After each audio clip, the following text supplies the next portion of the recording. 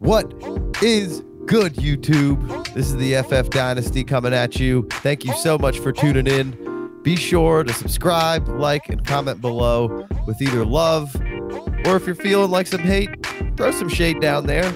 Either way, it all greatly helps us out so we can keep bringing you new content. Ruggs goes to Las Vegas. That's the most Raiders move ever. That was like Al Davis making the pick from the grave. They should have just taken Lamb. Not that I don't. Right, they definitely should have. I'm not really sure why they didn't. Not that I'm saying that Ruggs can't be good, but it just seems like there's just again so much more bust potential than a guy like CeeDee Lamb. Like you took the flashy object instead of like the sedan that's going to run for fucking 25 years, have great resale value, potentially be the car of the year. Sedan. the Outback. Yeah. I mean, I want to defend Ruggs. Like I haven't watched a ton of his tape, but I've watched some, and he definitely I think is a player that looks to me like he looks better than John Ross. He looks better than Hollywood Brown. Like he looks like he can go up and make plays in the air and run a little more than just the go route, and he's incredible after the catch just because he's so fast. Like I wouldn't have taken him there if I was the Raiders, but then I was trying to argue on his behalf with you, Case, on the phone, and like you were basically beating down. Like all these other dudes are just always in and out of the injury tent. Like one thing, he doesn't have a bunch of injuries on his repertoire, so that's one thing, but we were like, how many of these guys that come in and run fast, like really pan out? Like look what happened with Will Fuller. He can't stay healthy. Hollywood Brown can't stay healthy. John Ross can't stay healthy.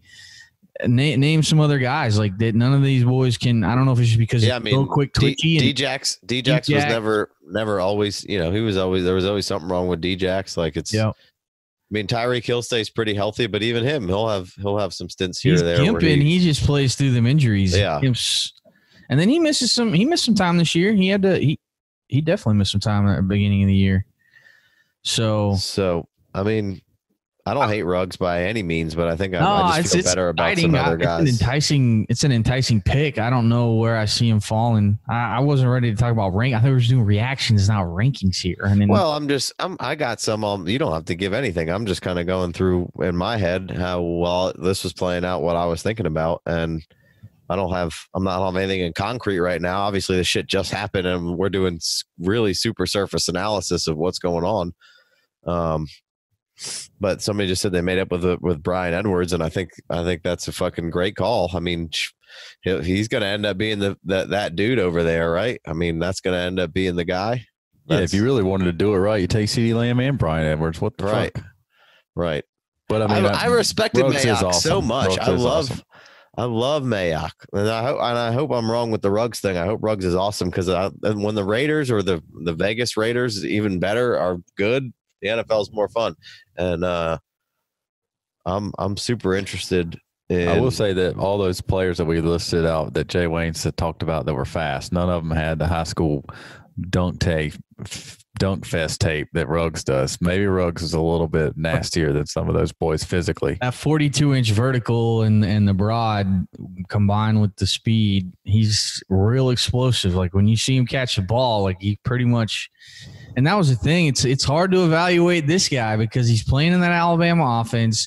They've got arguably 4 first-round wide receivers on the field at the same damn time with a slew of running backs and a quarterback who would have been the first overall, second overall pick without the hip injury and other injury concerns. And it's just a geeked-up offense, and you can't guard everybody, and he's running fucking wild out there. And so it's hard to analyze that. It's like Rashad Penny running through them big-ass holes. It was like, is he more than just his highlight tape? That was a YouTube video we put out that did pretty good. That was the title of it. And it's like, is Henry Ruggs more than just his highlight tape? I think he is. I wanna go hard in the paint for him, but I'm not knowledged up enough. I haven't watched enough to go all out for him. And there's a lot of historical factors at play here that say it's not going to be the best fantasy situation. Yeah, I don't either. I think I want Brian Edwards. I mean, I think I'm going to be. I think what's that? I think I got to take Ruggs there, but I'll take this. Well, I mean, let me get that home run cut, baby. At that point, I think I'm fine. If Ruggs falls far enough, I'm fine with again taking the home run cut. But I feel like he's going to be a guy that I'm going to end up with probably not a lot of shares of if he ends up going, where he kind of was going. For sure. Brian Edwards is much more likely to be a really good wide receiver.